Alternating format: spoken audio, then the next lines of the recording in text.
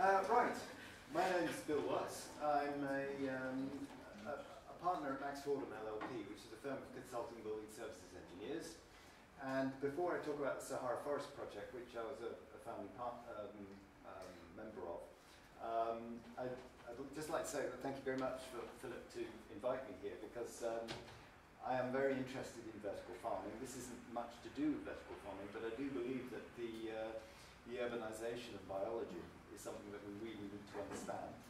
And while I know quite a bit about buildings, I don't think I know nearly enough about the academic side of plants. And the pulling of those two things together, I think, is a really exciting aspect of engineering as much as it is biology. And getting people who understand that linkage is exciting in its own terms. So anyway, that's sort of who I am. The Sahara Forest Project is an idea. It's an initiative. It's an environmental initiative that started up about 3 years ago, I suppose. And the partners we're working with at the moment is Exploration, who Michael Paulin, who we've mentioned before, is the director of Exploration, and Bellona. Bellona are a Norwegian environmental organisation that is about 25 years old. They were raised on the back of chaining themselves to oil barrels and things like that. So they're in the environmental protest movement, but they really wanted to do something positive, and so they joined up with us to form the Sahara Forest Project, and you'll see the effects of that later on.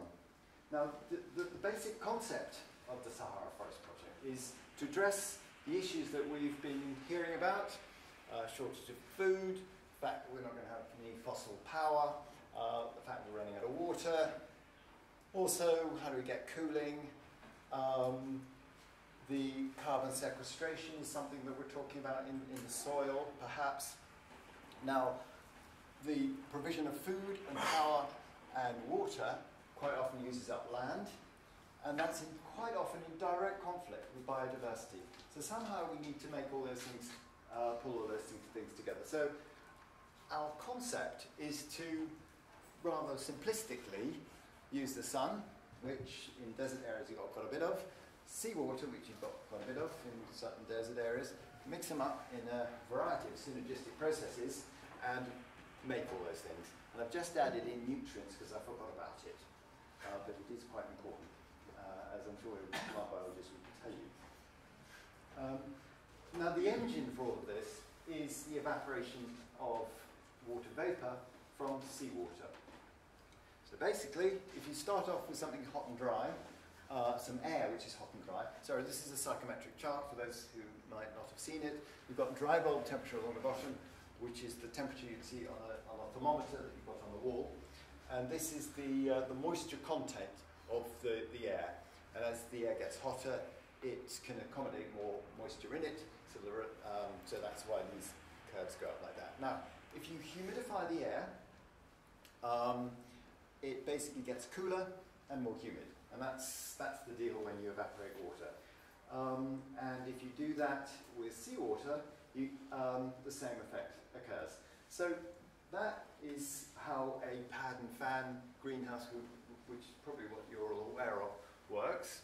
If you run water over this Munters pad, pull air through, and your crop line is here, the air heats up and you exhaust hot, humid air. Now, what we're doing is, rather than using fresh water, which is quite a precious resource, we're actually using seawater.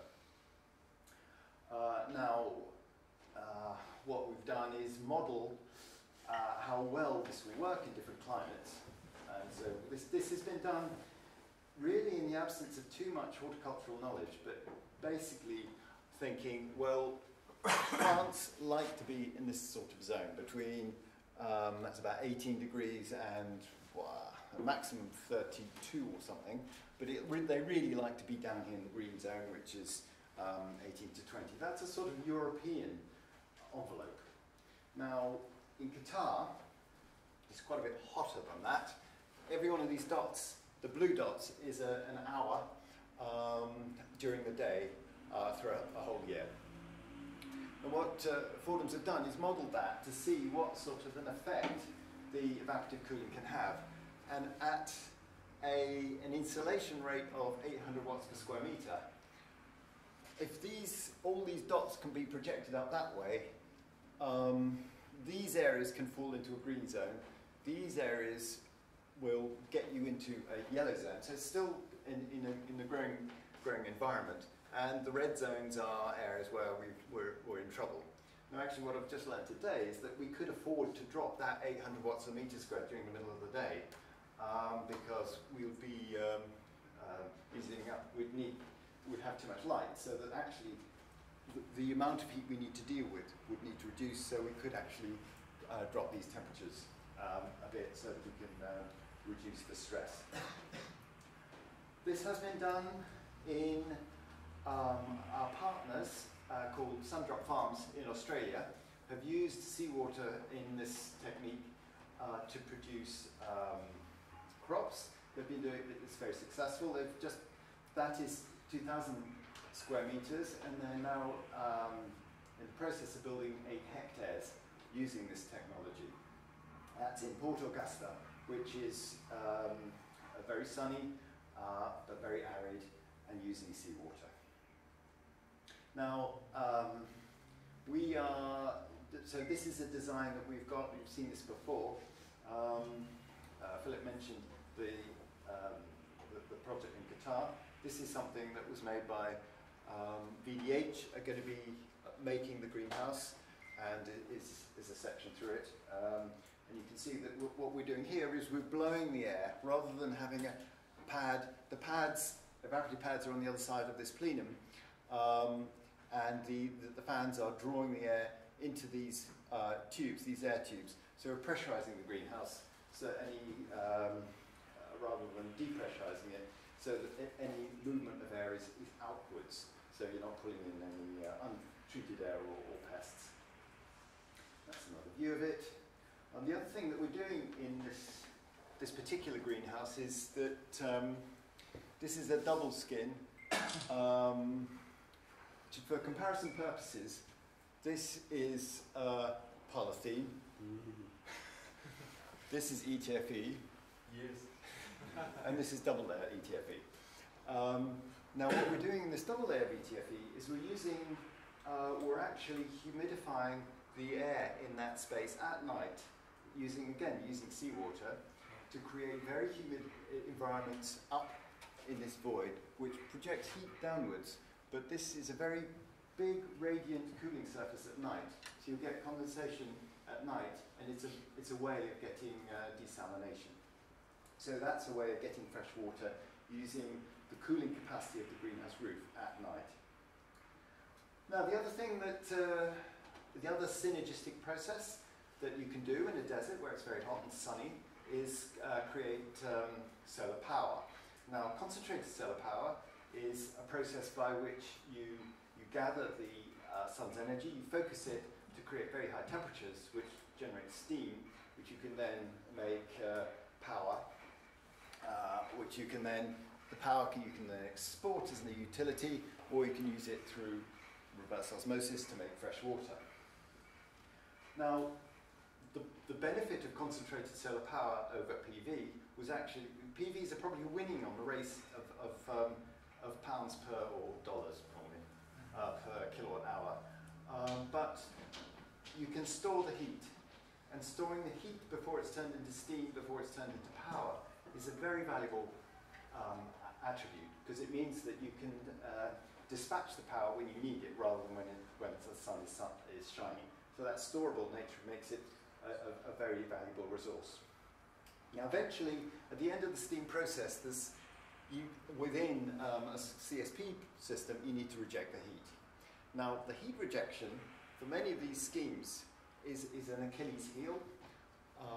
If they use fresh water, which is the most efficient way of losing heat, it will, it's very unpopular for the local population because you're just using all their fresh water supplies to basically evaporate to sell low carbon electricity to Northern Europe, which doesn't go down too well. However, the alternative is to use dry air cooling, where you just blow vast quantities of air across these coolers. But that costs, there is an energy cost and capital cost of an additional 5 to 10%. Using seawater as an evaporative cooling system gives you that benefit without the problem of using up precious freshwater resources. So you've got evaporative cooling, which you can then gives you the potential for freshwater recovery from that. Now there are other things that live in seawater. Algae is a very hot topic. There's a huge amount of money that's being spent on this. This is a facility that was in Hawaii, and we're collaborating with the people who set this up. We used to be work with Solana, who are the Exxon, or I can't remember who, Shell, I think we're running this program. And it's, the process is getting there. It's not quite economic yet, but it's something that everybody's working on. Now, it's not just algae that lives in seawater, but there are halophytes and other seawater tolerant higher plants that can live above, making use of the sunlight and the seawater that we can make put into the system. So, but all the time, the whole process here, this is the seawater gradient which we are having to create here. All the time we are evaporating, we're taking seawater and evaporating it all the time for various different purposes. And this is a particular arrangement working down the gradient here. We've got the first dibs on the seawater at its lowest salinity is for desalination, and out of that you get fresh water. But there is, what you get is a more concentrated salt solution with brine in it. The brine that comes out of that is 6-7%. Algae ponds, like at the moment we're assuming that the algae need the lowest concentration of salt.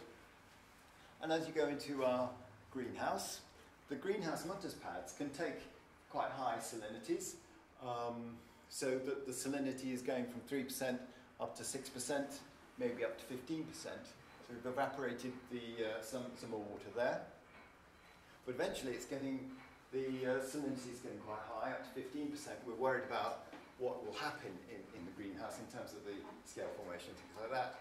And so we're then going into a much lower tech version of the greenhouse. This is an outside hedge, which I'll get onto, and eventually we run the water into a salt pond where the final bit of evaporation takes place, and then a pile of salt. So we're hoping to get value from all of those items.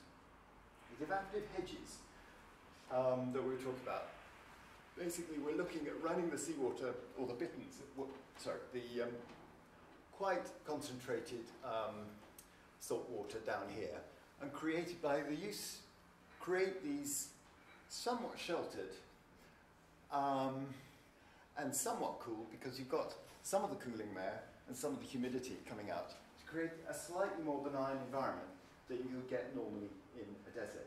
Now, the desert isn't a completely barren place, and all things need is a bit of help, and they will, and these rather opportunistic plants will grow. This is in Jordan, and I think you'll agree that that sort of conforms to one's view of a desert. The water, I think it's something like 100 millimeters a year of rainfall. Now, what I find interesting about this is that the person who was driving me around is somebody who's working on permaculture, which is focusing what little rainfall there is into little pockets where you can get growth. And what you can see is that the side of the road, you do get vegetation, because there is the focusing of the runoff for the road into these spaces. So you can take a look at the road, and then I can assure you that isn't irrigated.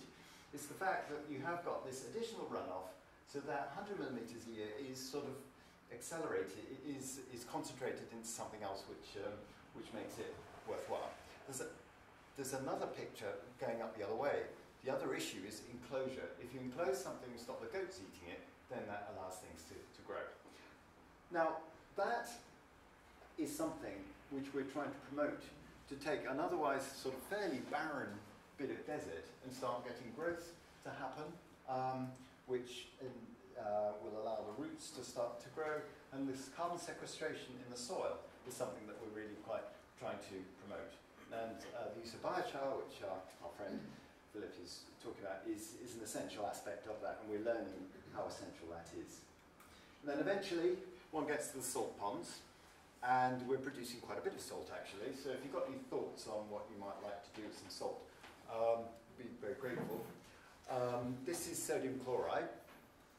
This fluid here is bitterns, which is a concentrated form of magnesium chloride, and that's a very concentrated solution because you use this bitterns to wash the salt, and the salt doesn't dissolve. It's so concentrated that it stays as a crystal. But we're using that bitterns to turn the tables on this process of humidification. The bitterns is a desiccant, and if you run water, if you run air over a pad that's got desiccant in it, it goes the other way.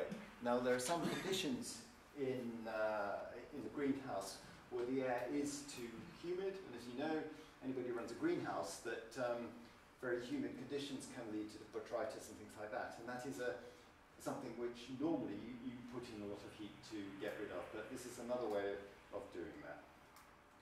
So how does it all fit together?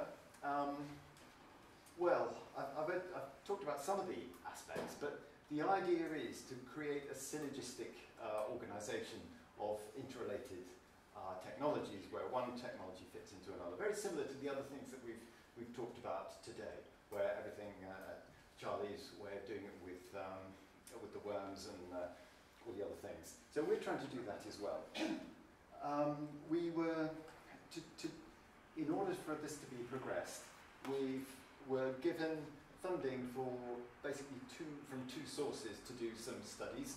One was Yara, who are the fertiliser company based in Norway but are international, and the Qatar Fertiliser Company, who are based in Qatar, paid us to do a feasibility study over there, and the Norwegian government paid us to do some feasibility studies in Jordan.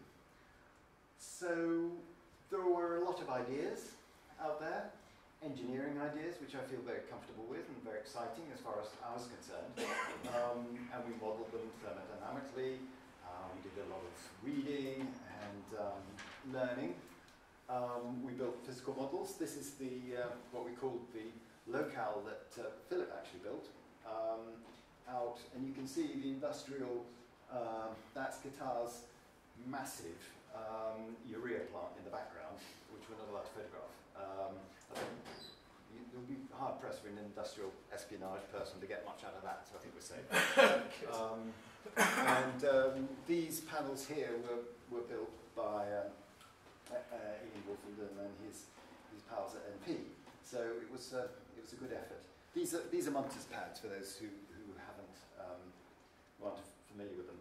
Now, all these processes, of which there are lots, we wanted to see how they interlinked, and we produced an Uber spreadsheet with probably about 25 tabs where all the things fed into one another, which ended up being a very powerful computer tool, which really demonstrated how you could produce rubbish if you put rubbish in. And we're now in the process where we've got a tool, but we really need to understand how all the bits, what all the inputs are, so that we can get a better idea of it. Now, one of the big costs of all of this, I'll come on to the economics, is the cost of the pipeline. Because basically we're taking an area of desert and we're bringing seawater into it. So there's the obvious difference between doing that and any other industrial facility is the fact it's got a pipeline with salt water in it. Now, this is just to demonstrate that it works best at scale. Because the cost of a seawater pipeline, unitized in terms of dollar per cubic meter of water, goes up at a very small, if you're only producing pumping 650 meter cube per day, it's about $2,000 a cubic meter. Whereas you get to bigger numbers, the cost drops. Now, to put this into perspective, it's you'd need that would, if it was at this price, it would add about $25 per square metre onto the cost of a greenhouse. But you can see that we're trying to, our aspirations aren't small. Running, a lot of these costs are to do with the pumping power of pushing water along. So economics, it depends. If we're producing good quality produce, which commands a high price, and we're comparing it to the cost of imported diesel for the energy and used for the power for desalination, and we get some reasonable price for the salt, then yes, it is economic. A large part of this was the local consultations, because we're not going to be doing this ourselves. We need to get the buy-in and understanding what the local conditions is. So we commissioned a number of different local experts and consultants to work out what was going on. But this wouldn't have been possible, I'm nearly finished, without, this has been a very ambitious project, which is run at quite a lot of speed, and something that I knew nothing as an engineer. I would not have got this without this sort of level of support that Bologna brought to it. Now this group of gentlemen here is the CEO of Yara, the CEO of Kafko, the Prime Minister of Qatar, and the Prime Minister of Norway. Now that's a sort of, with those people signing that document, they were signing something to say that they're going to pay for this test and demonstration centre. Now, with that photograph, they're not going to let us fail, even though this is going at breakneck speed. There's quite a lot of risk in this. This has been built, courtesy of our friend here, and the sort of money that this needed and the commitment needs to come, and it only comes from the political support. Now, just to run through basically what we've got here, we've got algae ponds here, we've got the hedges with the biochar in it, greenhouse, obviously CSP, and we've got salt ponds at the back. Equally in Jordan, it helps if you've got the king on your side. And this is Frederick Haag shaking hands with the King of Jordan. That goes on to some agreements here.